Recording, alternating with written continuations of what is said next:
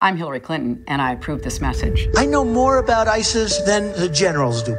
John McCain, a war hero. He's not a war hero. He's a war hero. He's a war hero because he was captured. I like people that weren't captured, okay? Donald Trump compared his sacrifices to the sacrifices of two parents who lost their son in war. How would you answer that, Father? What sacrifice have you made for your country? I think I've made a lot of sacrifices, built great structures. I've had tremendous success. I think those are I've done a lot. sacrifices?